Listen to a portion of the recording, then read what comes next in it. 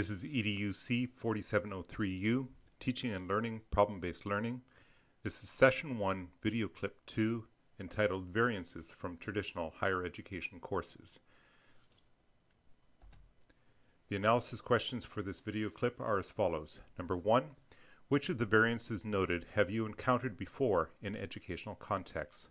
Number 2, what are the distinctions between synchronous and asynchronous technologies? Number 3, according to the video, what extra component is added to learning experiences when a learning community is developed? And number 4, how would you describe authentic assessment in your own words?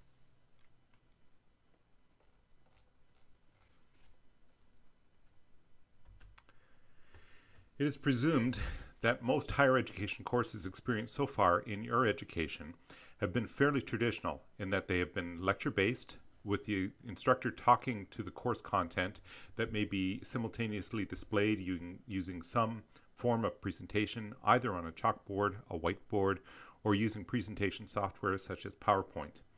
The learner's role in this type of scenario is primarily passive and would include taking notes, following along with the argument as developed by the instructor, and trying to remember the ideas as well as to understand them. Assessment in this scenario is usually accomplished using some sort of testing where questions are posed to the learner and the learner must respond. The majority of questions posed would be of the recall type, with a few requiring working through limited problem questions, usually of a mathematical nature. And while the picture painted here may be overgeneralized, the scenario will probably be recognizable to most of you. The intent here is not to critique this teaching and learning scenario, but to point out how this course tries to deviate from the traditional format. The following slides will actually point out some of those differences. The course structural details is the area that I'd like to start in. As indicated in the course outline and in the previous video clip, each class section in this course will consist of 3 integrated components. The first of those components is a series of video clips which will constitute the lecture portion of the course. These video clips will be placed in public locations, which makes them accessible to a wider audience than just those registered in the course. The intent of the video clips presentation is to present a situation or a context within which a problem or problems can be recognized and to instigate discussion through the use of posed analysis and synthesis questions, rather than to present a series of ideas that are to be understood and remembered for testing on an exam at a later date. So again, to reiterate, the intent is to instigate discussion through these video clips rather than to provide content for testing at a later date. The discussion then is going to start in the asynchronous group tutorials. These are group tutorial activities that are offered in order to provide a structured discussion about the situations or contexts that are presented in the video clips. Each tutorial session will be attended by a TA, teaching assistant, who will facilitate the discussion and the activities. The discussion will be structured around the analysis and synthesis questions that are posed in each one of the video clips, but these are really intended to start the discussion rather than to limit it. By sharing ideas and insights into the discussion topics, you will be exposed to the other perspectives and points of view, which will feed into developing new understandings of the presented situations and contexts and problems which have been recognized. Ideas will be posed that can lead to the creation of problem solutions that can be taken further in the last integrated component, the third integrated component. So it becomes, it should be obvious at this point in time that these tutorial sessions are a required portion of the course. This is not a course in which you will go away with the content of the material, learn it so that you can actually produce answers, required responses on some kind of written test at the end of the course. This will be a course where you will be working specifically with individuals to develop something new, some new understanding and a new problem-based learning object that we'll be talking about a little bit later. The online activities then, thirdly, will provide additional opportunities to talk with others about the problems identified in the video clips and initially discussed in the tutorial sessions. Postings in the discussion forum will allow others to know what you're thinking about and to initially identify potential group members who are interested in similar kinds of ideas and situations contexts within which to set the problem-based learning objects that you will be developing. The majority of work on the assignments, readings, and PBLO development will occur in these online sessions. So those are the three components, the core structural details that we'll be using over and over and over again. To do a little bit further analysis of some of the differences between this course and other courses that you may have taken, we make fairly extensive use of both synchronous and asynchronous technologies. The vast majority of the technologies that are available, so currently available online programs and courses, make use of asynchronous technologies almost exclusively. I.e., these are online resources that are used to facilitate information sharing outside of the constraints of time and place among a group of people. Examples of asynchronous technologies are email, discussion forums, the user wall on Facebook, and many others. Each of these technologies allow the user to post information to a network site so that on a later time the information can be accessed by other users at other locations and responses can be made. So they're outside of the constraints of time. So each person is allowed to take their own time to respond or not respond. These types of technologies are worthwhile in that they allow for communication between individuals and within groups, and they allow time for deeper reflection as you take time between receiving the message and responding to it.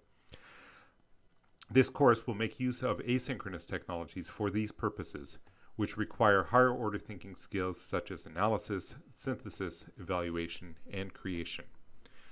Learning using online synchronous technologies, however, and these are things that are such as including instant messaging or IM and video conferencing or VC, among others, allows for synchronized, that is same time and same virtual space communication, and has the potential to support online learners in the development of learning communities.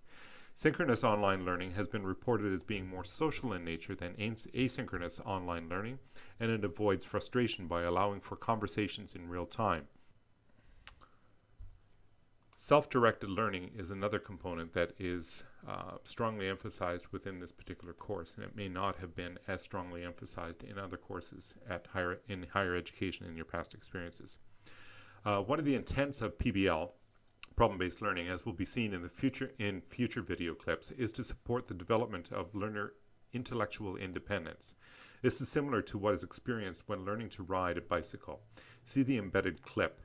The supports that are gradually removed until the bike rider is left to progress on their own. In other words, the parent or adult who's usually holding on to the bike usually lets go at some point in time. This course will start with a fair amount of support that's available in tutorial and asynchronous systems, but over the course of the 5 weeks, more and more of that support will be removed until you, the learners, will be directing your own learning.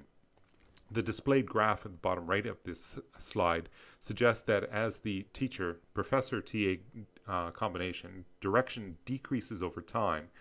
That is the blue line that's decreasing over the course of the 5 sessions that are depicted there.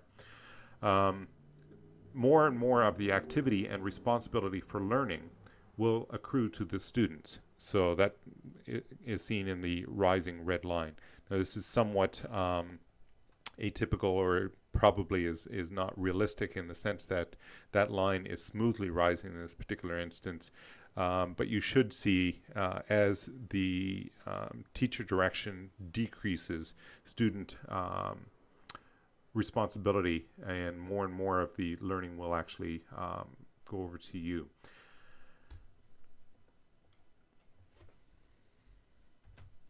Community of learners is also an important portion of this course.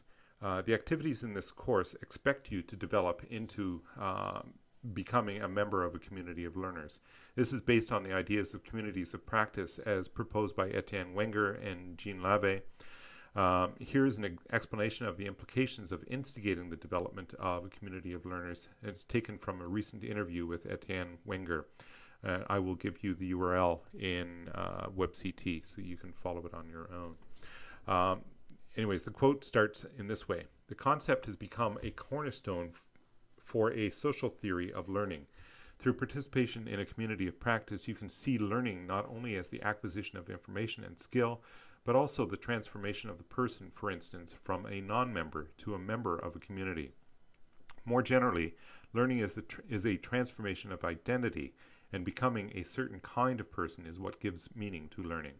Recently, Etienne goes on, I was talking with some researchers in medical education in Vancouver, and for them, viewing medical education as a transformation of identity was very important, going from just, I'm a regular citizen, to, I'm a doctor. But they were saying that traditional medical education is very focused on information and skills, and there is very little talk about how students are being transformed into a person who is going to be able to give care to others.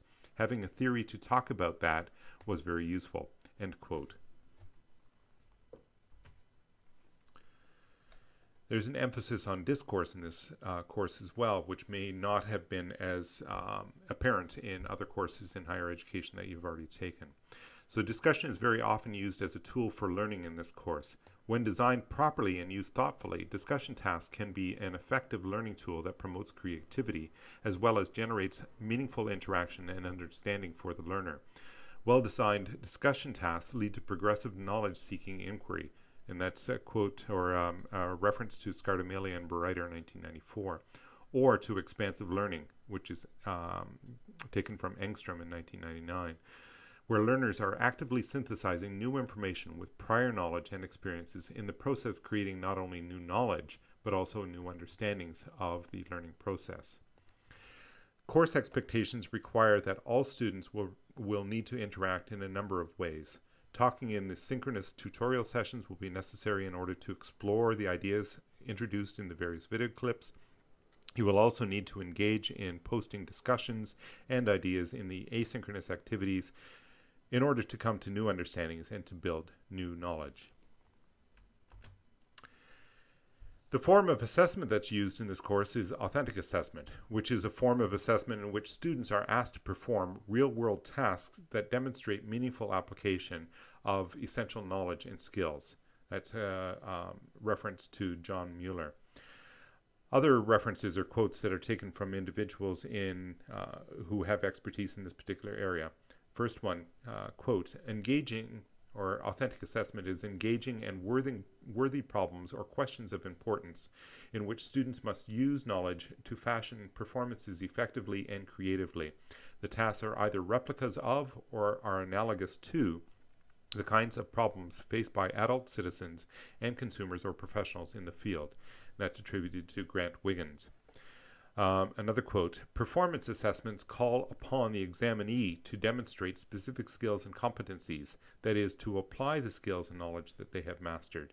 And that's attributed to Richard Stiggins.